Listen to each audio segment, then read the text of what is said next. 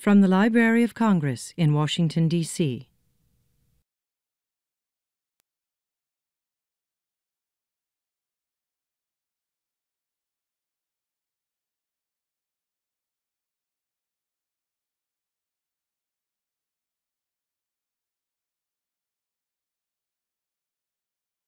Welcome, everyone.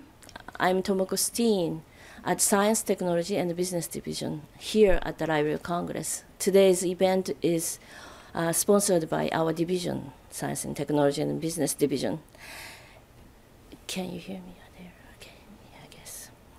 Today's speaker, Dr. Dan Lucey, is an infectious disease physician and also professor at Georgetown Medical School. He has done a medical degree in 1981 at Dartmouth and also MPH at Harvard, focusing on tropical disease. And he has done also residency at UCSF, University of California, San Francisco, and also Harvard. He has been working on so-called deadly disease for many years, and his first encounter was HIV in 1980. So back then, people didn't know what HIV was, and he treated the patient infected by HIV. And since he has been dealing with so many different type of infectious disease throughout the world. So SARS outbreak in Hong Kong and Toronto, and also the MERS, most recently Middle Eastern version of the SARS, and in Middle Eastern countries, as well as North Africa. And also we had an incident of the anthrax. Dr. Lucey was here, and he was trying to find a way to treat the patients, save the patients. And he's also author of the monograph published from National Academy of Sciences. You can see the detailed biography in the outside. I have a handout, so please pick it up if you haven't. So last few years, Dr. Lucey has been working on the Ebola. And last year, for example, he was in Sierra Leone treating patients. And this year, I was amazed to see him in a spring break airplane going to Liberia, working for Doctors Without Borders. You know, it's using even spring break to contribute and helping patients suffering from this disease. And by talking to him, so he says the most recent concern is orphans, children left behind in these countries because parents died by Ebola. And he's trying to help and fundraise also for those children. You can see some of the pictures over there. He kindly brought and shared with you all. So before further ado, please join me in welcome Dr. Lucey.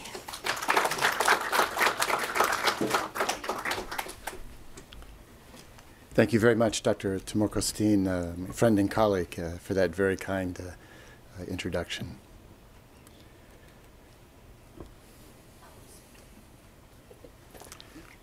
So I do have a few slides, a lot of pictures, and I can go through those pretty quickly. They'll be self-explanatory.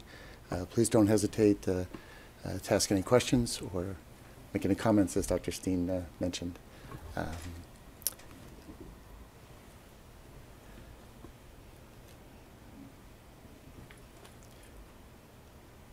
It's a real pleasure and an honor to be here today, and I thank all of you for making the time to come here for this presentation, to take time out of your very busy schedules. So again, please, I favor interactive presentations, so don't hesitate to ask questions or to make comments. I'd like to begin by honoring a colleague, a physician from Sierra Leone who died of Ebola after being infected in Sierra Leone, Dr. Martin Salia. He's one of over 860 healthcare workers in West Africa who've become infected with the Ebola virus during this outbreak, and one of almost exactly 500 who've died. Fortunately, no U.S. citizens, healthcare workers or otherwise, have died of Ebola, to my knowledge, as of today. Some memorial service for Dr. Martin Salia at Georgetown in early December. He had a special connection with the Georgetown community because they did work together in another West African country, in Cameroon. And I was asked to give the introduction at the memorial service for Dr. Salia because we both worked, although at different times, this past year at Connaught Hospital in Freetown, Sierra Leone. I won't go through this. Dr. Steen mentioned that there's a pamphlet. This just summarizes my life for the last 33 years, so that's it. So I'm very, very happy to be able to have been able, and hopefully soon to be able to go back for the 4th time to West Africa related to the response to the Ebola epidemic. On March 23rd, it was said to be the 1-year anniversary, at least of the declaration or the recognition or the announcement of the Ebola epidemic in West Africa. Scientists think that probably the epidemic started earlier in December of 2013 in Guinea, but it wasn't until around March 21st or 22nd that the first laboratory confirmation of the virus as the cause of the outbreak was made in a laboratory in France, in Lyon. A sample from a patient was flown by Air France to Paris and then eventually proven to be the Ebola virus as the cause of the epidemic. And that was announced a day later, March 23rd of 2014. So 1 year later, March 23rd of this year, CNN had a special event, if you will, and they asked me to speak for a couple of minutes, answer questions about the outbreak. And so now there are over 25,000 persons in Sierra Leone, plus Liberia, plus Guinea, and a very small number, but always significant, in Nigeria and Senegal, although those chains of transmission have stopped in those countries. And over 10,000 people have died due to the Ebola virus in this epidemic. So the first report, again, was a little bit over a year ago, a year and 2 weeks ago, on the WHO website. And this map from the WHO website at the time shows the area in red where the initial outbreak was recognized. Again, it's in Guinea, but you can see that there are 2 white arrows moving down to your left from the red area, and those go into Liberia, into Lofa County, the bottom white arrow, and then into Sierra Leone, the eastern region around Kailun in the other white arrow. So in other words, the outbreak started in a border region. Thank you. In a border region of the 3 countries. First in Guinea and then recognized in Liberia within a week later, by the end of March. And probably there were cases of patients with Ebola in Sierra Leone also very, very soon after, but it wasn't recognized for about 2 more months. Okay. So here's from Guinea into Liberia and Guinea into Sierra Leone. This is Sierra Leone surrounded by Guinea, a very large country compared to Sierra Leone, and this is Liberia down here. The capitals of the 3 countries are all on the Atlantic Ocean. So Conakry, the capital of Guinea, Freetown, the capital of Sierra Leone, and Monrovia, the capital of Liberia. And I mention that because the next slide you can see the Ebola had never been in a capital city before. There had been 23 outbreaks of Ebola documented, probably many more, since 1976 when it was first discovered in both the former Zaire Democratic Republic of Congo, DRC, and in Sudan. But it had never been in the capital cities before. But from the very beginning, it was reported end of March and certainly confirmed by 3rd of April that it was in Conakry, the capital of Guinea.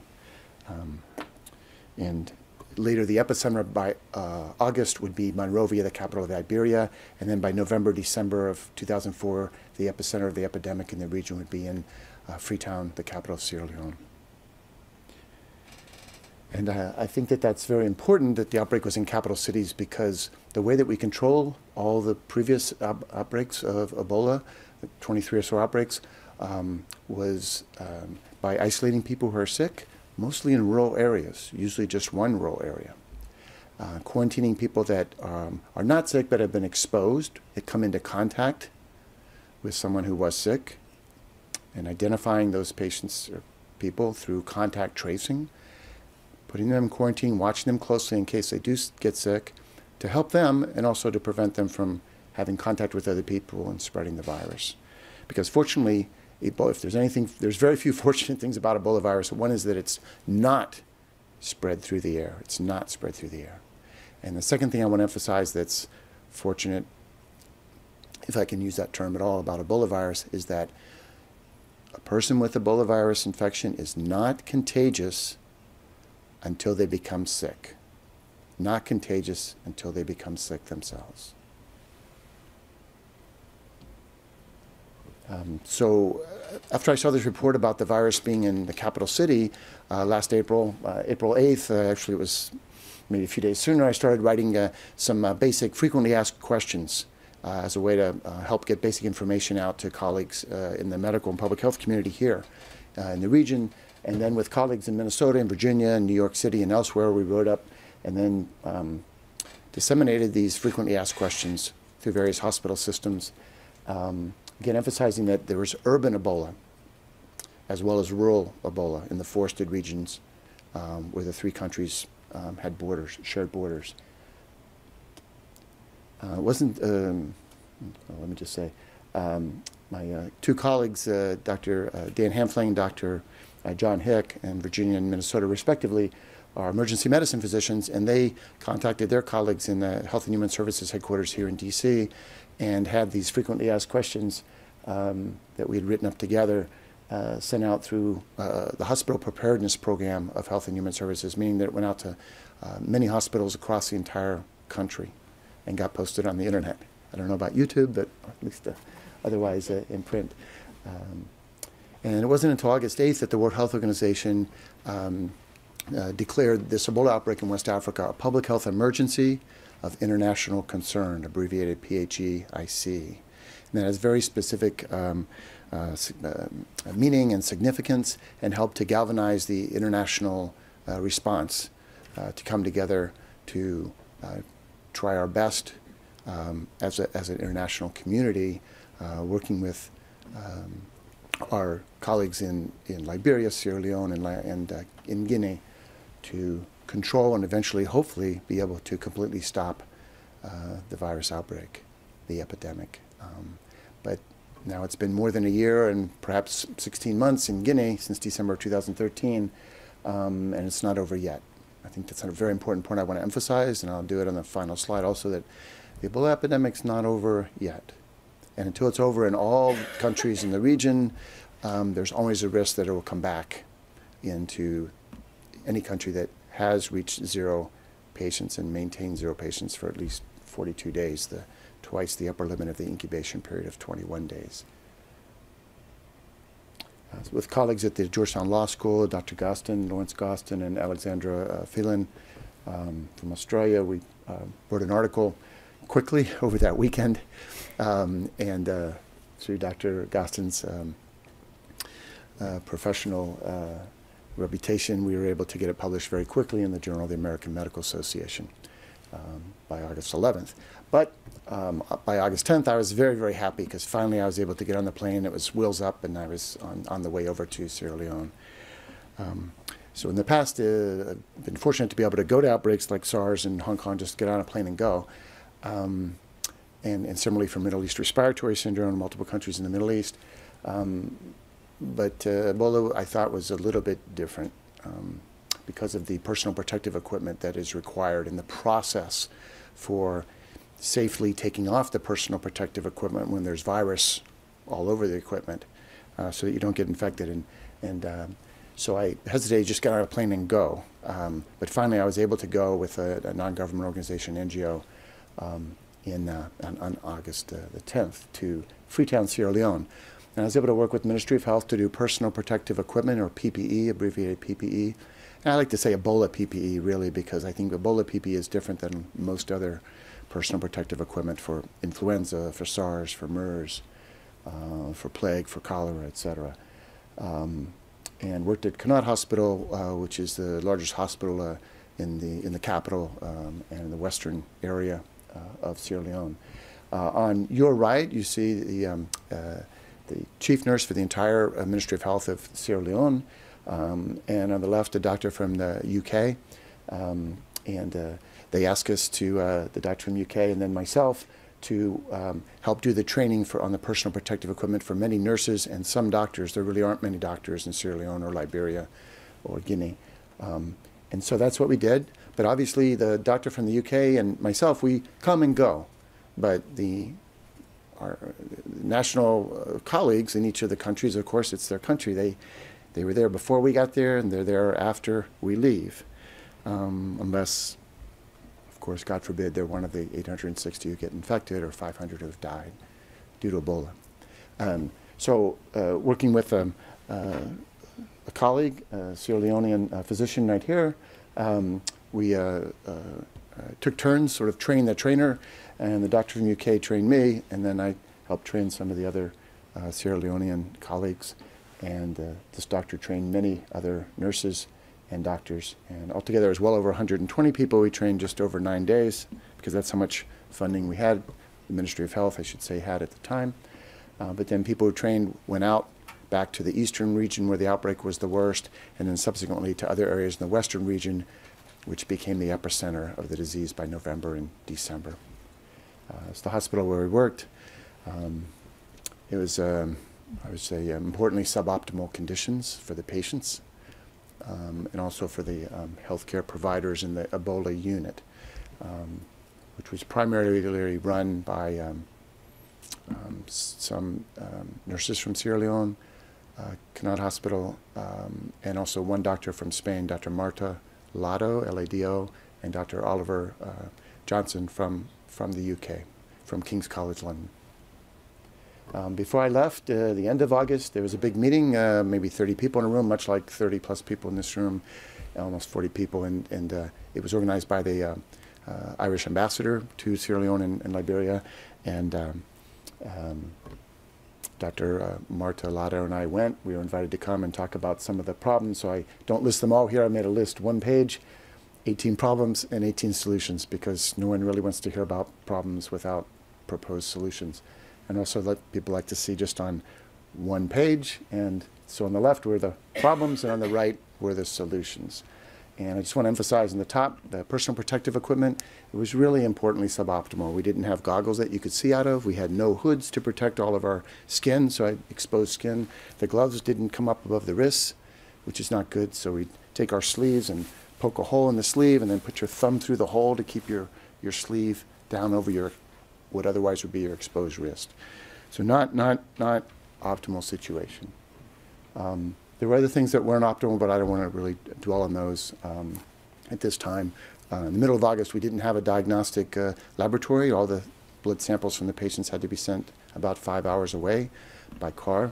Sometimes the car didn't have petrol, so couldn't be sent. The labs usually took about 3 days to come back. We had to, of course, transport children and sometimes babies, but the transport vehicle didn't have a car seat or babies, anything to safely transport the child, so we had to improvise.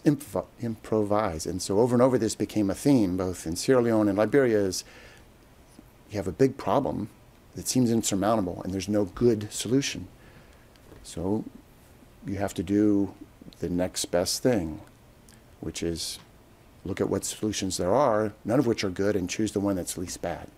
So for the baby who didn't have any parents or anyone to hold him or her on the 5-hour trip to the hospital far away, we bought what we called the Baby Moses basket. So we went out to the market, asked someone to go to the market, buy the basket, and fill it with some newspaper and other softer material, put the baby in the basket, and then tried to secure it in the back of the vehicle.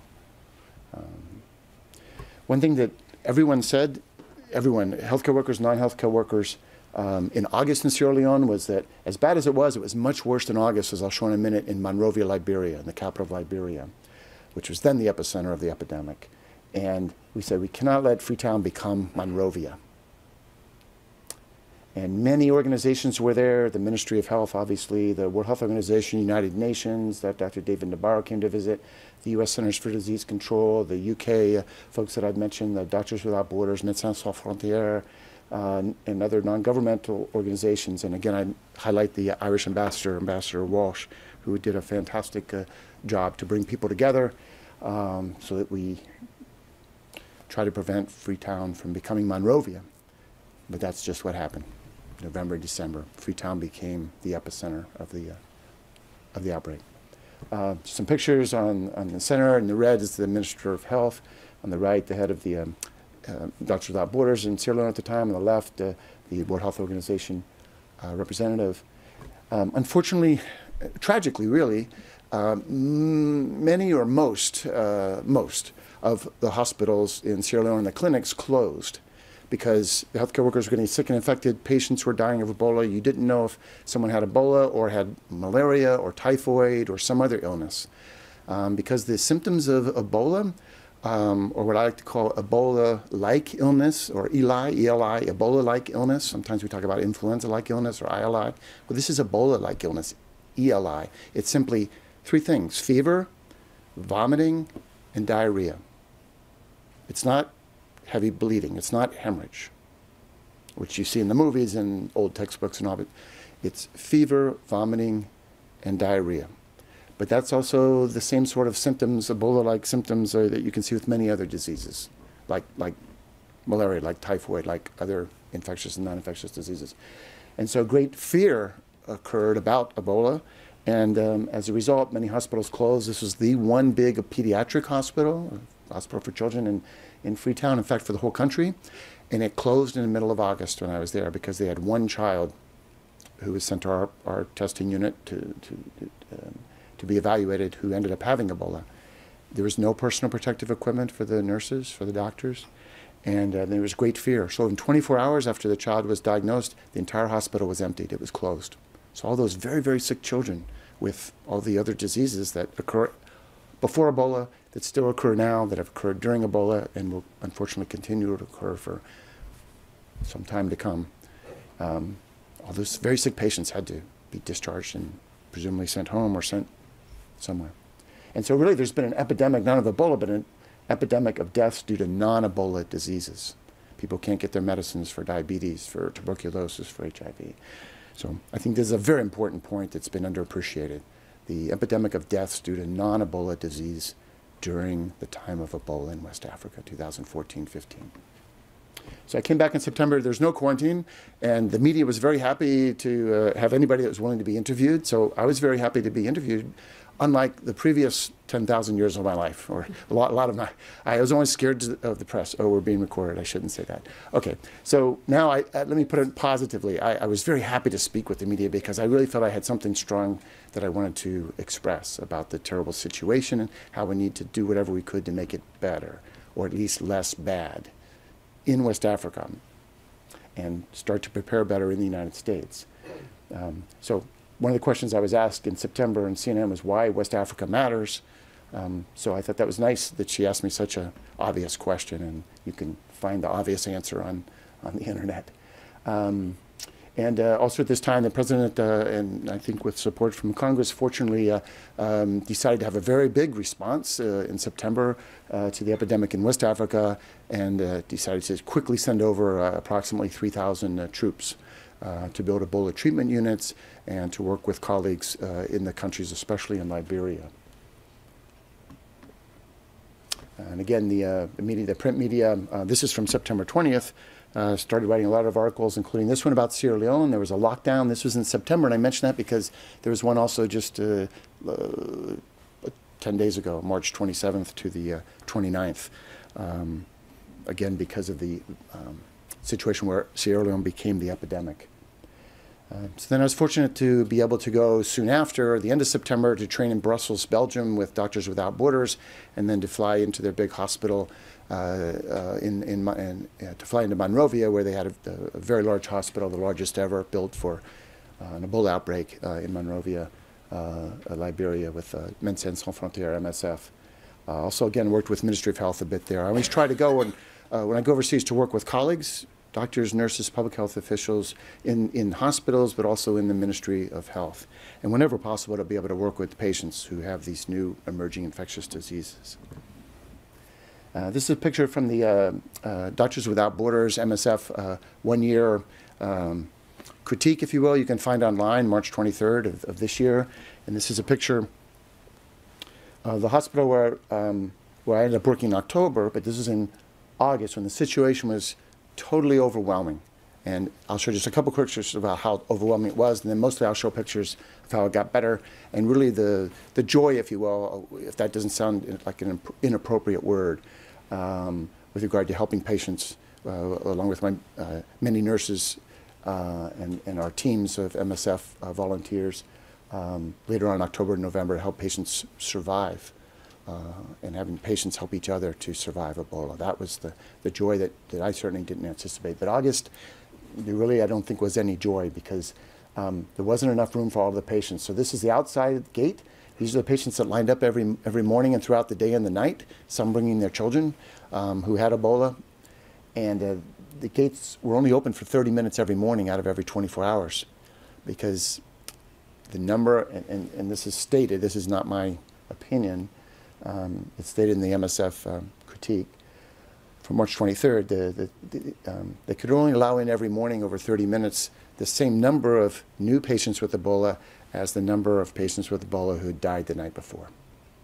And you had to turn everyone else away, knowing that their chance of surviving was very, very, very low, less than if they were able to be cared for in the hospital, and also that because they were sick, then they were contagious. Remember I said in the beginning to emphasize that if you have Ebola, you're not contagious until you're sick. Well, everyone here is sick. They have symptoms, they have illness. It was a horrible situation, and one that I hope never happens again, and I hope personally I'm never in that situation. I'm not sure that I could have tolerated or recovered from it. So again, this is a picture from the Doctors Without Borders March 23rd this year update. Shows them building this really large tent at this hospital where I worked a little bit later, which is called ELWA 3, ELWA 3, ELWA. As a part of the Monrovia that had been named ELWA for many years. And anyone know what it stood for? When I heard what it stands for, when I first heard it, I didn't quite believe it, to be honest, but it's the truth. It stands for Eternal Love, Winning Africa. Eternal Love, Winning Africa. And this quote I'll just go through quickly because I think it's very important and to understand how bad the situation was. I think it's fair to say that we are Doctors Without Borders. This is said by someone who worked in August in Monrovia from Doctors Without Borders. But we are not without limits, and we've reached our limit. It's very frustrating because I see the huge needs, but I simply don't have the human resources. We have the money thanks to our donors. We have the will. We certainly have the motivation, but I don't have enough people to deal with this. So what I found was even one person, certainly 2, 3, 5, 10, 12, 15, could make a huge difference. Even one person could make a huge difference in the care of the individual patient, helping them to survive, and helping break the chain of transmission of the epidemic in the communities. And this is the last quote I want to make again from August, MSF Field Coordinator Monrovia, Brett Adamson. Said, I'm horrified by the scale of the center, meaning the hospital that you just saw that they were building that I worked in October, November. I'm horrified by the scale of the center we're constructing and the horrible conditions inside, what people are enduring. That means patients, mostly. It's horrible what our staff are having to do with the risk and the heat. We're struggling to deal with the number of patients. It was overwhelming. We had to turn people away from at the gate. We're trying to adapt and build as the need increases, but we're not keeping up. We feel tremendous guilt and shame that we can't adequately address the needs of the people. So I arrived October 3rd with a team of other volunteers from around the world. One of the greatest things I found about MSF is you have colleagues working with you, and instantly your friends, colleagues, you're bonded. From Iran, Pakistan, Brazil, Hong Kong, all throughout Europe, Afghanistan, Uganda, South Africa. Yeah. This was the entrance. where we had to go in and get our temperature checked every time we went in. And when we came out, we had to have our boots sprayed. Had to wash our hands in the appropriate concentration of bleach. Nothing came out of the so-called hot zone where the patients are. Nothing came out. Everything had to be burned. And here's one of the happiest pictures. Now I'm going to show pictures fairly quickly, and I realize time is short. We don't leave time for questions. But these are a small number of the more than 600 very brave Liberian colleagues, mostly nurses, some nurses' aides, a few physician assistants. But there were no Liberian doctors at this facility. There were doctors from South Africa. There were colleagues from Uganda, a physician assistant, Stanley. We worked together. There were 4 shifts, 3 shifts that worked around the, basically 8-hour shifts, and then you had a rest, and then you come right back the next day. And this went on until it was over. The hospital was just closed about a week ago, and it opened in mid-August.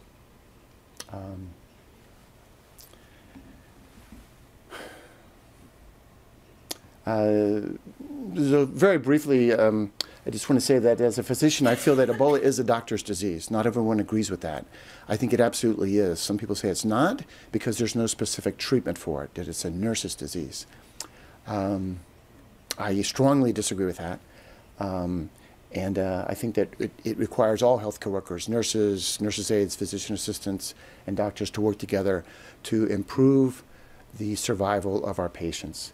And so after 1 week there, I found it a very difficult situation, hard to tolerate, really. But I realized I couldn't leave, but I had to make it better somehow by sitting down talking with the nurses and physician assistants. And so we came up with this plan, 4 steps to help our patients survive Ebola. And a colleague from MSF, one of the people who's on the cover of Time magazine, Alice Stryker-Watson, she hired a Liberian artist. She's an anthropologist herself. Hired an artist. He made these drawings. And we didn't have the ability to put any intravenous fluids into the patients. So we only could give oral fluids. But again, as I mentioned, patients have a lot of vomiting, so they can't take oral fluids. So, okay, it seems an insurmountable problem. But you can't let an insurmountable problem stop you from helping your patients. So we gave lots of medicines to decrease and eventually stop the vomiting and to decrease the diarrhea, because that's how our patients die of Ebola. It's not from bleeding, with few exceptions. It's mostly from vomiting and diarrhea, losing so much fluid and substances in the blood like potassium, that's why you die.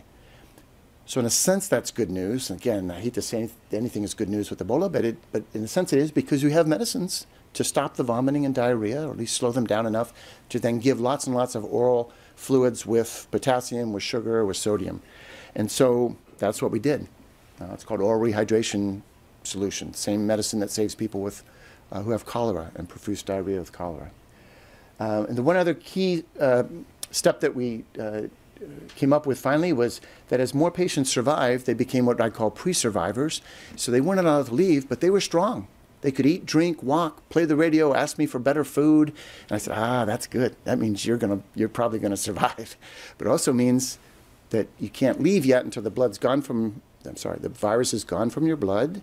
And therefore, while you're still here 24 hours a day, not needing to wear any heavy personal protective equipment, we ask the pre-survivors or the stronger patients to help the weaker patients, those who are still so weak they're on their back or stomach with diarrhea and vomiting, they can't even sit up to drink the life-saving treatment, which is oral rehydration solution.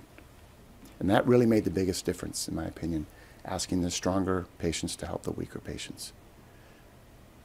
And they themselves, 7 or 10 days earlier, were the weaker patients. So they know exactly what it's like. Also made a rule that tents were very hot. We had mostly small tents, not that great big one that I showed. And so he said everybody by early morning when it started getting really hot had to come out of the tents. And this is one of the children that was very, very weak. His sister had died. He was very, very weak. He couldn't even sit up.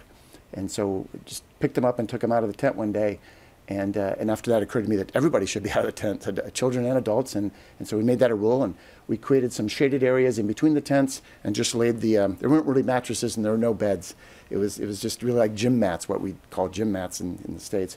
Just lay them in between the tents where there's shade, have the patients lay there if they're not able to sit up. If they can, and they'd sit in these chairs, these white chairs. And we would help them in the short time that we could go in our full protective equipment, which is only supposedly about 45 minutes in the morning and 45 minutes in the afternoon.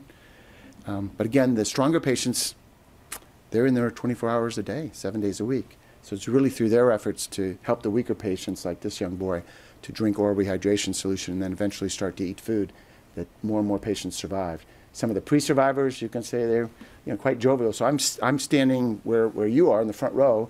There's an orange fence that separates us, the healthcare providers in the tent, where we don't need to wear any personal protective equipment, and we can talk to the pre-survivors, because the virus is not airborne. So we don't need any personal protective equipment to talk through the tent just a few feet away. So I just very briefly mentioned we came up with 8 simple innovations, and most of which I've mentioned to help patients survive. The first was to give the medicines directly observed to make sure the patient is taking the anti-vomiting medicine, for example, or the medicine to bring down the fever. We had to give oral rehydration solution, but that's a life-saving treatment. People say there's no treatment for Ebola, but there is, and this is it. If you can give intravenous medicine or fluid, then do that, but that wasn't an option that we had at the time in October and early November. Very fortunately, by working together, especially having the stronger patients help the weaker patients, we had more than 70 survivors in 5 weeks. It was very important to have direct, I think, set an example. The nurses, a few doctors. So there were 3 doctors, 3 of us from Germany, South Africa, and myself, for 136 patients when I arrived on October 3rd. But again, many, many Liberian nurses. Yes, ma'am. Question. Wasn't there a risk of reinfection with the stronger patients? They weren't quite out of the woods yet. Right. So actually, they were still infected. They were still. The question was, wasn't there a risk of the stronger to the stronger patients, asking them to help the weaker patients, of getting reinfected? It turns out that why they were still in the hospital, because they were still infected. They still actively had virus in their blood. So no, they wouldn't get reinfected. Other very straightforward things. We just had to sit down and work out step by step. What do we have to do every single step? Including labeling the bottles that had the oral rehydration solution with 2 lines, as opposed to the bottles that had just water, because patients would die if they didn't get enough of the oral rehydration solution. Water alone would not help them to live. And we decided to devote all our time to the patients who were so sick that they were still in the tents, not to the people that were well enough to be outside the tent, because they could usually help themselves or have other people help them. We got everyone out of the tent so they didn't lose fluid and potassium through their sweat, as well as their vomit and diarrhea. I've mentioned stronger helping the weaker. And again, we just talk with the stronger patients without having to wear personal protective equipment through over this protective fence, because the virus is not spread through the air. So we kept a list every day, or every time we had another survivor, 1, 3, 5, 10, 23, 36, 49. 57, 63, 70, and eventually there were 74 after I left, 4 that I knew that also survived. And I blurred out the names so you can't see them, but this was the list. And this is another drawing that the Liberian artist made. Idealized patients coming back into the community, being embraced in their community. In reality, many were stigmatized and were not embraced back into the community. But we put up this list of survivors every time we had another survivor at eye level, at the entrance to the tent, and the exit to the tent where the nurses and all of us work, to remind us this is why we're here. This is what we're able to achieve together, along with patients helping each other. So I'm just going to wrap up here, show some pictures of really amazing stories. So this is really what really gave us joy, and the healthcare providers, and made it possible for me personally to be able to keep going. Again, I want to emphasize, Liberian healthcare workers, there's no option. They were there in the beginning in August, and they were there until the end in March. So someone at Doctors Without Borders, MSF, had a very good idea in early October to create what we call the Survivors Wall. So patients could, if they wanted, put their hand into a color of paint that they wanted, that they chose, and then put their handprint on the wall. So we start off with 1 panel, and then they could have their names if they wanted to. Most did, a few didn't. And then it became 2 panels, and there are lots of children who survived. We tried to give them all stuffed animals that MSF had in this big warehouse. It was lovely. And then we decided to put children together. You know, why not? Of course, children like to be with other children. They played together, they helped each other drink and eat and survive. And then some of the survivors before October, and there weren't many, but a few. They came back. They said, hey, we want our handprint on the survivor's wall. So pretty soon, there were more and more, 3, then 4 panels, and then even more. And it was a very happy time for the healthcare providers here as well as for the patients. It was always hot. This is not after we were in the hot zone. This is just walking around. So you can see you sweat all the time. So I drank lots of oral rehydration solution and water. I'd just take 1 bottle of each and just drink like this before I went in PPE and when I came out in personal protective equipment to try and be able to stay in longer. There are volunteers, as I said, from Liberia, from Europe, from Uganda, South Africa, Australia, USA, and elsewhere, working together. The psychosocial and mental health team played an essential role in helping patients survive, and they organized the discharge planning for all of the patients, including the children who became orphans. This one 10-year-old child who survived, an Italian nurse, Alicia, who I worked with, gave him drawing paper and colored pencils, and every day he'd make drawings. And you know, he was a remarkable patient. We weren't sure if he was going to survive, but he did. But of course, everything that's in the hot zone has to be burned. So I took my cell phone camera and enhanced it, and just didn't reach over the orange barrier, but yeah, I didn't. It was safe.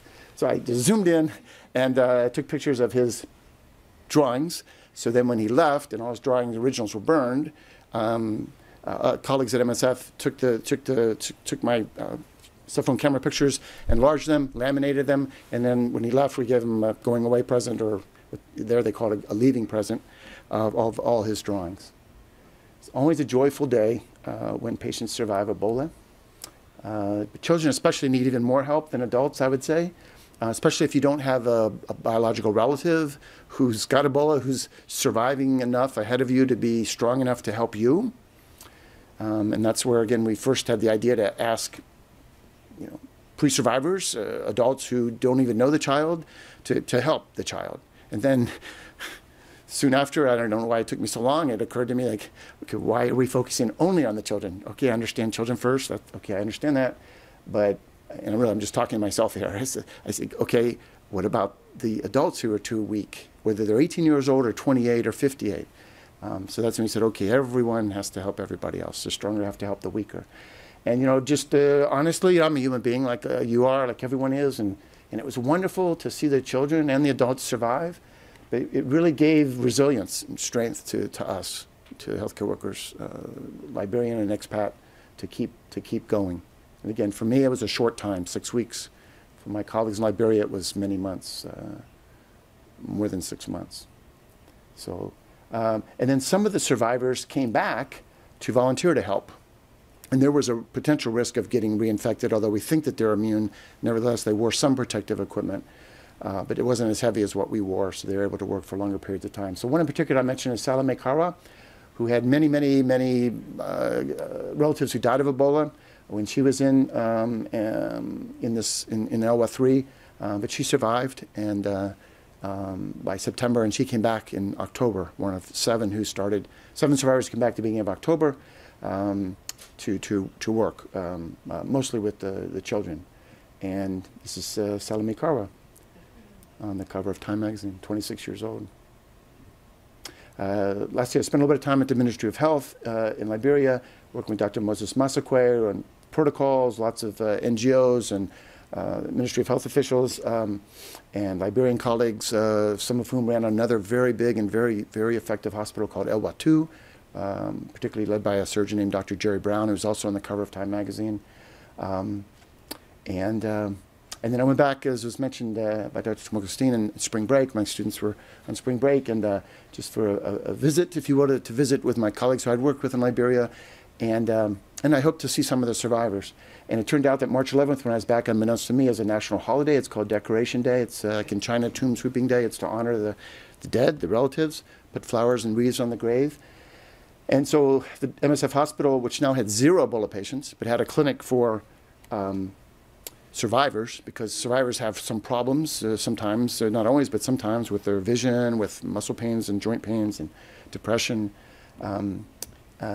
So on this day, MSF really wonderfully, I think, had this memorial service, and hundreds of people came, all the healthcare workers, many survivors and relatives, And then whoever wanted to was allowed to pick up a single flower and to add it to the memorial.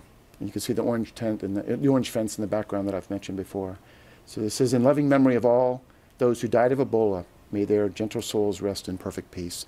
And they were singing, poetry recital, plays, drama by Liberian survivors and healthcare workers. An incredibly poignant, moving experience to be there.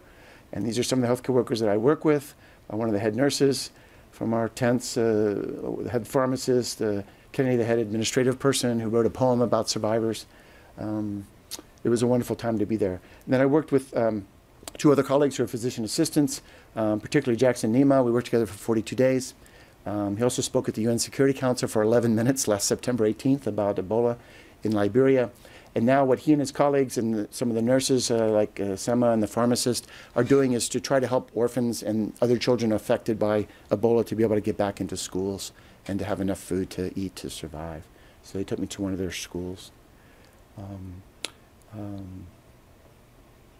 And they started an NGO called Confidence Humanitarian Incorporated, or CHI. I'm going to finish up now. And some of the children who are either orphans of, because of Ebola or affected by Ebola in terms of loss of family members, particularly parents. So the children at the school that came and talked with Jackson and his colleague Chris and myself when we visited there on March 12th. And I came back March 24th. This is headlines, the front page of the Washington Post: after Ebola, new crisis for Liberians. Survivors face a crippled economy and a lack of work. And also the children have even more, well, and partly as a result of the crippled economy and the lack of work for adults. Today, the New York Times published this op-ed piece, I think it's page 823, by Dr. Bernice Don and colleagues. Dr. Don is the Chief Medical Officer for the Liberian Minister of Health, and I was fortunate to be able to work with her when I was there at the end, before I left in the middle of November. Someone I admire a lot, and I recommend this op-ed piece in today's New York Times to you highly. So I'll finish here. What's next? Well, again, I want to emphasize that what's next is Ebola. It's still here. And in my opinion, it's likely to become endemic in the human population in Guinea, unlike any country ever before. It's endemic in the animal population. It comes from bats, from gorillas, chimps, small antelope. That's how people get infected, and then it spreads person to person. That's why there's been 24 outbreaks, but it's never been endemic in a human population, and I'm very afraid that's going to happen starting in Guinea, where the outbreak started 16 months ago. And now there's a lot of talk here, understandably, about doing after-action reports and lessons learned. After being involved with many outbreaks over the years, some in this country like anthrax and many overseas, I've heard this term so many times, lessons learned, that for me, I would say that there are no lessons learned without proof by actions accomplished. And I'd like to stop there with the poem by Kennedy about survivors. So welcome any questions or secondarily comments that you might have. And thank you again very much for coming this morning. Thank you so much. Thank you. Yes, sir. First question. This was an incredibly wonderful talk. Thank you so much. Thank you. Thank you for your contribution there. Was this helping each other out thing was very important. Was this evenly followed throughout all the countries that were hit with Ebola, or did you have good places and less good? So the question, as I understood it, is the concept asking the stronger patients to help the weaker patients. Is it something that was followed throughout the entire country, Liberia and other countries affected by the epidemic of Ebola? I can't speak for any place else except for Elwa 3, and I would say that it was followed there. I talked with the South African doctor, the German doctor. There's a Swedish doctor later. There's another American doctor. And really, it's all straightforward, but it helps perhaps to put it onto a single piece of paper or a poster. There's a poster over there that has the 4 steps to help our patients survive Ebola. But it was, people were doing it before me, people were doing it after me, and I'm sure people were doing it in well, I'm relatively sure that in some other places it was occurring. I often, over the years of teaching and going to places where the outbreaks, just try to condense as much as I can into one page or one poster, add some color or some drawings. And so for me, it was just, taking what other people had already thought of and just putting it together and then in one page and then trying to make it a policy. But it quickly was adopted because it worked. And really, partly why I went to Ministry of Health is just I really wasn't needed anymore. I really wasn't needed anymore, and I was so happy because of that. Yes, sir, question? Can you talk a little bit about that same idea, I guess, what the period of the stronger could help? Was this 3 days, 5 days? And in regards to research on a vaccine or anything, is there any direction in regards to controlled implementation and people giving them Ebola so that they could have a minimal protection against it and help people? Because you had resource problems, everybody, hospitals closed. Is there anything like that? Things like that would be a possibility, or is there things I'm describing that's irrelevant because of the multiple variables that are involved? Okay, there are two questions, I believe. The first was how long would the stronger patients, what I call pre-survivors, still be in the hot zone in the hospital, and therefore able, if they chose to, if they agreed to help the weaker patients. And the second question, if I understood it correctly, was could you give a vaccine against Ebola that then would induce protective immunity so that such people then could work without fear of getting infected and could work for longer periods of time? Give them Ebola like polio or something where their immune system builds it up at a minimal. So actually give them Ebola, the virus, did you? Something that puts them in that same scenario where they're the stronger patient. Yep. Kind of immune. Okay. So the second question is more specifically about trying to induce immunity by perhaps giving a very low dose of the virus itself, causing a very mild infection. So the first question I would answer by saying that in a sense it was good news, in a sense it wasn't, that often patients would be still in the pre-survivor stage, the stronger stage, for 7 days, 8 days, 9 days, 10 days. Sometimes it took a long time for the virus to go down to 0 in the blood. So that was not good for them because they would like to leave. On the other hand, it was good for the weaker patients because they were there longer and they were strong enough to be able to help other patients. An amazing thing happened where increasingly the patients who were stronger, even after they would help weaker patients, even after the virus was gone from their blood, they chose to stay until whoever they were helping lived or died, and almost always lived. It's incredibly moving. And often as not, more often than not, it was weaker patients were people they didn't even know.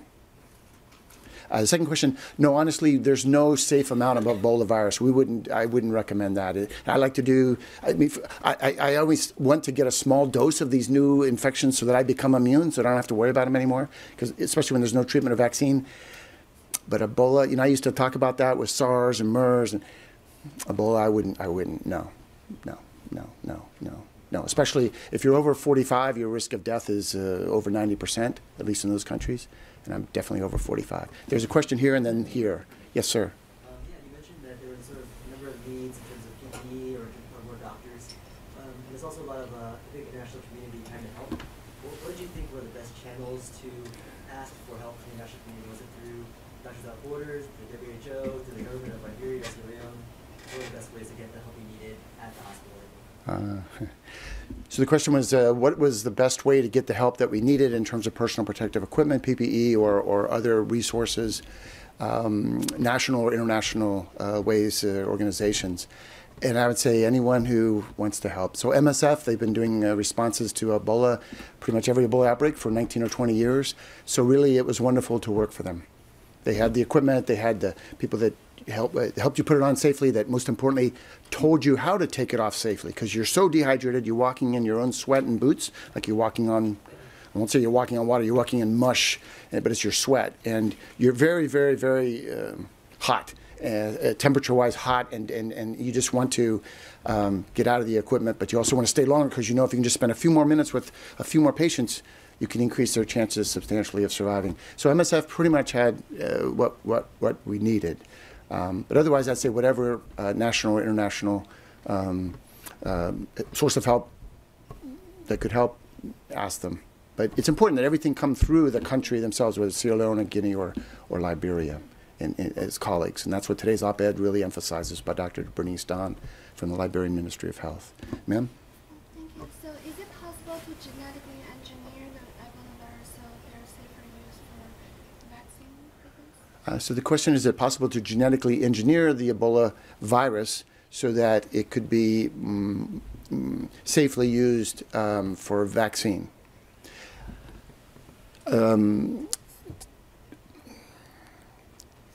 I would say a qualified yes. In other words, what's been done for the vaccines that are being tested now in West Africa are to take just a part through, in a sense, through genetic engineering, to take just the surface glycoprotein or some of the part of the virus, but not the whole virus. So you can't. So you have zero risk of causing Ebola, and using that as the vaccine, with the idea being that the part of the virus that you use, like a surface glycoprotein, we think is the part of the virus that stimulates the protective immune response.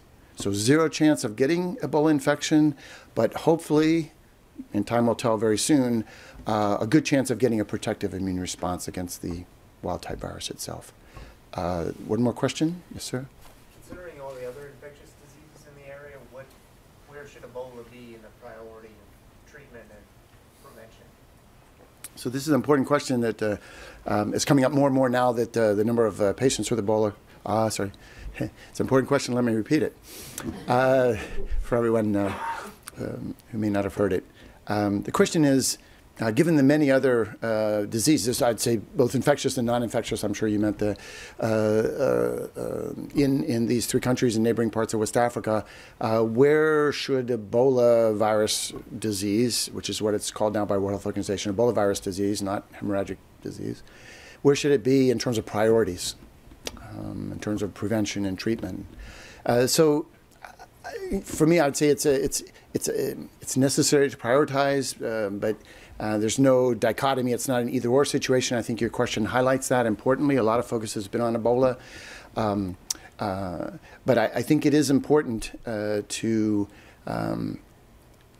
keep a focus, not the entire focus, but a focus on Ebola until, as has been said so often recently, there are no more human cases, and then it stays that way for at least 42 days before the outbreak can be declared over. It'll still come back because it's in the animals. We need to do more research and funding and on where it hides in the animals, and then eventually figure out a way to stop it in the animals, whether it's through a Ebola vaccine for animals, for chimps or bats. I don't know, but someone needs to, to do research on that. We need to figure that out. But the thing is that, as I showed in the hospital in Sierra Leone, that was true in Liberia too. Hospitals just closed. One patient with Ebola. You can say the fear is just too much. Well, you know what? I understand the fear, and I hope from the very first slide that I showed, dedicating the talk to one of the 860 plus health coworkers in West Africa have been infected and 500 dead. Unless we control Ebola, we're not going to be able to stop the epidemic of non-Ebola diseases during the time of Ebola. Dr. Tomokustine. The IV, you couldn't do the IV, which is just simply supply issue. So thank you for asking me the question about why was it intravenous or IV treatment with fluids and then potassium, other sugar and other essential elements to help people survive. Why wasn't it possible? It was a thought to be, and I understand this, that there were too many patients that we couldn't safely give intravenous fluids, because you can't just put in the IV and then have it on a, like we do in the States. You can't do that. You have to have someone stand there and squeeze the IV bag and the fluid goes in. And we had wonderful Liberian team who drew blood every morning when we needed to draw blood for just for testing for the virus. We couldn't test for anything else. We didn't have the ability to test for anything like potassium levels, which if too low or too high can kill the patient just in and of themselves, but are treatable. It's totally preventable and treatable, the life-threatening potassium levels. Eventually, though, as there got to be fewer and fewer patients, and after I left, I understand that sometime towards the end of November, then with many fewer patients. There were 19 total when I left, as opposed to 136 when I arrived October 3rd. So intravenous fluid was made available, and being able to measure potassium was made available. So I'd just like to say one last thing, because I know the hour's late, but thank you for bringing up that question, because in my view, It's my opinion. There's no proof because, to my knowledge, it hasn't been done. But as a physician, as a clinician, having worked with many different illnesses and many different patients, and certainly with Ebola now, I would say it's straightforward that if it was up to me how best to offer treatment to patients with Ebola virus disease, it's straightforward. Every patient who comes in, you provide intravenous fluid, you give the vomiting, the medicines to stop the vomiting, anti-vomiting medicines and anti-diarrhea medicines, and you start, as soon as the vomiting is slowed down, or in between the vomiting, if you will, you start drinking the oral rehydration solution. And why do I say that? Because what I think is, in the beginning, it's a race against time. You're losing fluid. You have to replace it enough so the patient survives for 7 or 8 or 10 days, allowing their immune system to be strong enough to knock the virus down. It's not gone. They're pre-survivors then, but it's going down. And then you're strong enough to come out of the tent, to eat, drink, ask for new batteries for the radio, better food. You're going to live, most likely. So it's a race against time. So it's the first day, 2, 3 days, when they're still vomiting that you can't hold down enough fluid. Patients live or die over a couple of days when they come in. So if you can see them through the first 3, 4, 5, 6 days, and it's really a matter of just giving enough fluid and potassium and sugar. So you give it intravenously and orally, and then pretty soon, it might only be 2 days later, maybe 3. You wouldn't need the intravenous fluid anymore because now the vomiting's under control and you can drink enough of the oral rehydration with help from stronger patients, as well as to the extent possible, given the personal protective equipment limitations of time, help from healthcare workers, but mostly it's going to come from other patients, the life-saving help. So again, thank you so much for the opportunity to be here and to answer questions and talk with you today. Thank you so much for the wonderful talk. Thank you. This has been a presentation of the Library of Congress. Visit us at loc.gov.